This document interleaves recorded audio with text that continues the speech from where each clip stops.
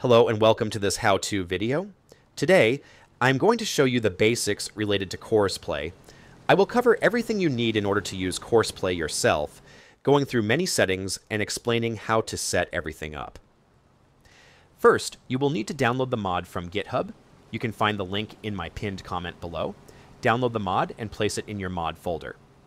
Before we get started, make sure to hit that like button, subscribe to the channel, and turn on notifications so you will not miss any of my upcoming videos. Once you have downloaded the mod and started the game, make sure you have selected the mod in your save game before launching. To activate CoursePlay menu, simply right-click. That is the default setting, and it will bring up this small menu. Here, you can see which vehicle you are currently sitting in. You can also see the vehicle's name and what task it is assigned to.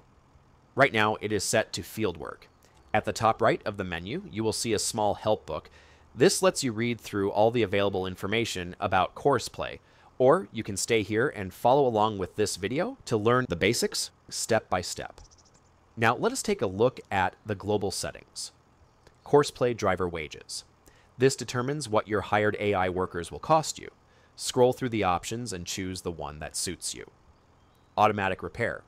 Here, you can choose if your vehicles should be automatically repaired over time, or disable it if you prefer handling repairs yourself. Fuel threshold. When the fuel level reaches 5%, the vehicle will stop. What happens next depends on your setting under Wait for Refueling. If disabled, the worker will end the task and leave the vehicle. If enabled, the worker will stay in the vehicle and wait for you to refill it. But remember, you will still be charged wages while they sit idle. Broken threshold. When your implement reaches 100% wear, the worker will stop. You can adjust this to any percentage that fits your preference. Stop harvesting when it rains. Enable this if you want your workers to automatically stop harvesting in wet conditions. Allow workers to destroy crops. Toggle this if you want to decide whether AI workers should damage crops when driving over them. Moving to the user settings, here, you can customize the interface to suit your preferences. In expert mode, you will have more options available, so you can experiment and see what works best for you. One important option here is Action Event Help. With this enabled, you will receive notifications if, for example, a harvester is full, or if a seeder runs out of fertilizer or seeds, or if a worker is done with the job. Another key option is Show Info text window. This is the small green menu you see at the top of the screen. This is where all CoursePlay information messages will appear. Back in the user settings, you can decide how it should behave, and you can choose to have it always active, only show up when there is a message, or completely hidden. You can adjust these options however you like to fit your own playstyle. Now, let us move on to the vehicle settings. Here, you can choose how the course should be displayed.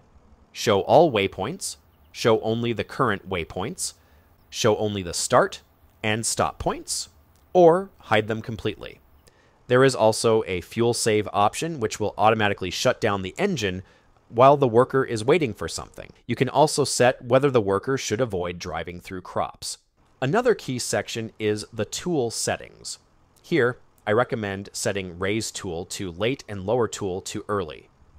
For example, when mowing grass, the implement often lifts too early at the end of a row, leaving a small strip of uncut grass. Setting it to late prevents that. The same applies when lowering tools. If it is set to late, the implement may start too late and leave a gap at the beginning of the row.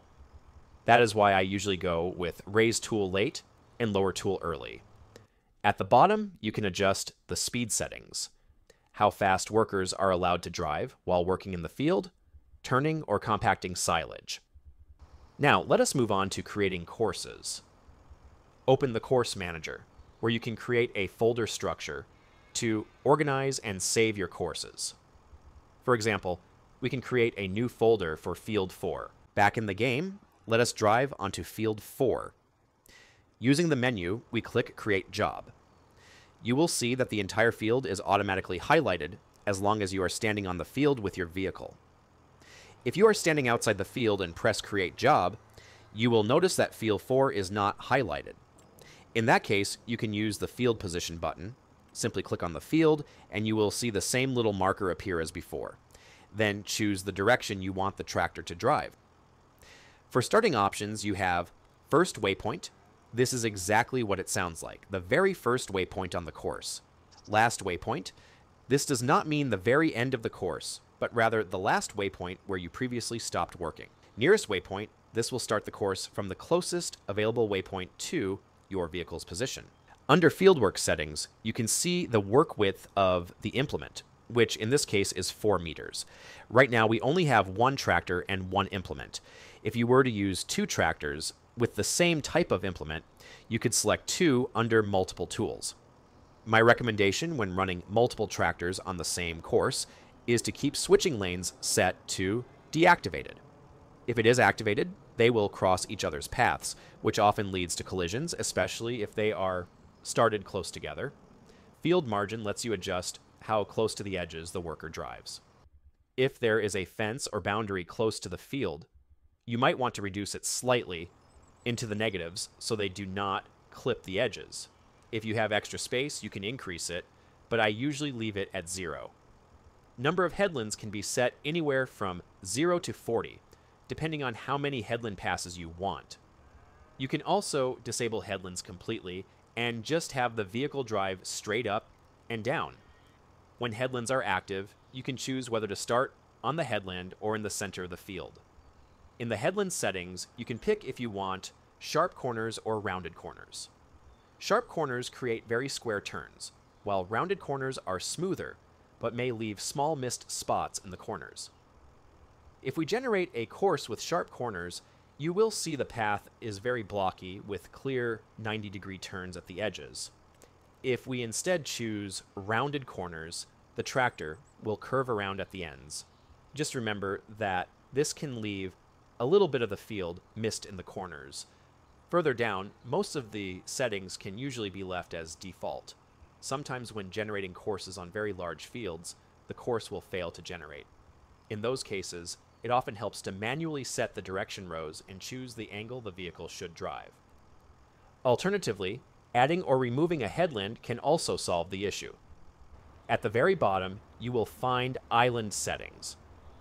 This is useful if you have an obstacle inside the field, like a hill, a tree, or a rock that you want the AI to drive around instead of straight over. If we now generate a course with rounded corners, here you will see it listed as a temporary course. By selecting first waypoint and pressing play, the tractor will drive to the starting point and begin. To see all the waypoints, click the eye icon next to the play button. The yellow eye shows the start and stop waypoint. The blue eye displays a limited number of waypoints ahead of you. The green eye shows the entire course at once. Clicking on temporary course will take you back into the course details. You can also see how many waypoints the course contains. In this case, 325. If you click on that number, it will take you into the course manager, where you can save the course. For example, we can save it as Field 4 Cultivating. Back in the game, let us stop the worker mid-course and switch over to a seeder. You will notice that the previous cultivating course is still loaded. To reset it, go into the course manager and use Clear Current Course. Then you can select Field 4 again, set the driving direction, and check that the settings are correct. In this case, the seeder has a working width of 4.4 meters, so we generate a new course for it.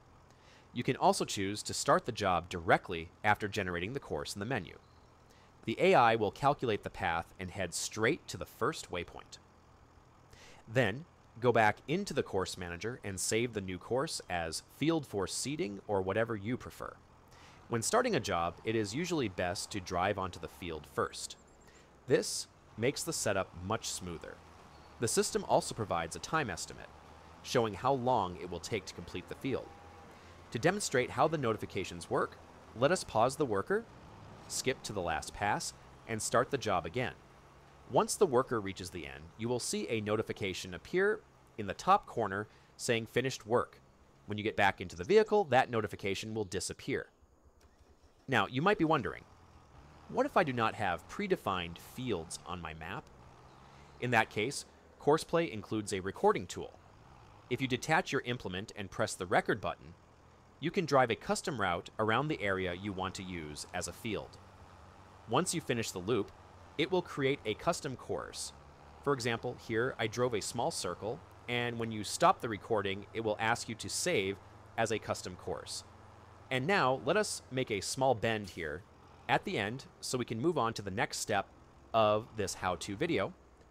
If we switch over to Create Job, you will see that CoursePlay Field 1 has now been created.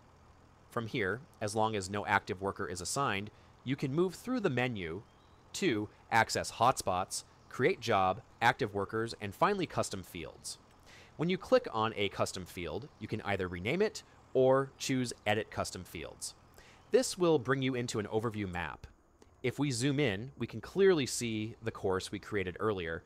Here, we can fix the odd section we made by using the Move Waypoint option.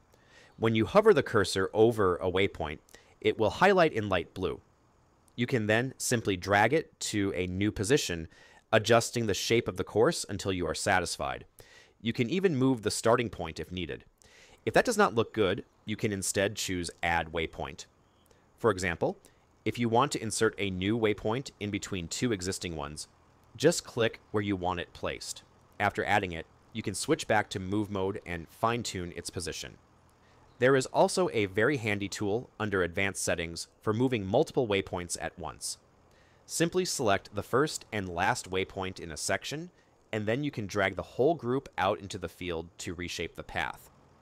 This is especially useful if you want to expand the field boundary or make broader adjustments to the course.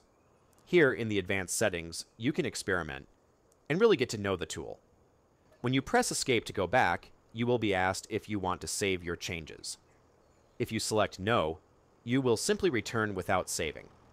Another way to create a custom field is by opening the Custom Fields option. At the bottom, you have Draw Custom Field. Right-click to set the starting point of your custom field. Hold left shift and right-click again to create straight lines, forming a rectangle as you go. Continue placing points until you have outlined the field exactly as you want it. This is very handy if you are working on a map that does not have predefined fields. Then you can use AI to help you create new fields. If you do not hold shift, you are free to draw any shape you like instead of straight lines. Once you are finished, press Z to close and save the custom field. The system will automatically assign it a name, such as CoursePlay Field 1, and the next one you create will become CoursePlay Field 2, and so on. Now, let us move on to the last part of this how-to video, silo compacting. I have prepared a bunker silo here with some silage in it. As you can see, CoursePlay has detected the nearby silo and selected the correct type of work. Press the target icon to open the menu again. Use target position to choose which direction the tractor should drive, and silo position to select which silo to work in. Direction into the silo lets you decide if the tractor should drive forward into the silo or reverse in. Waiting for unloader gives you the option to have the worker wait at a parking position or inside the silo. I recommend filling the silo completely before starting the worker. This way, you do not need to worry about this setting. The last option is stop at 99% compacting. If this is deactivated, the worker will continue driving even after reaching 100%, and you will need to stop the worker manually. That is why I always keep this setting activated. That covers the basics of how CoursePlay works. Do not forget to subscribe to the channel so you will not miss future how-to videos, or check out my more roleplay style series and episodes. And of course, remember to hit that like button if this video was helpful for you. Thanks for watching.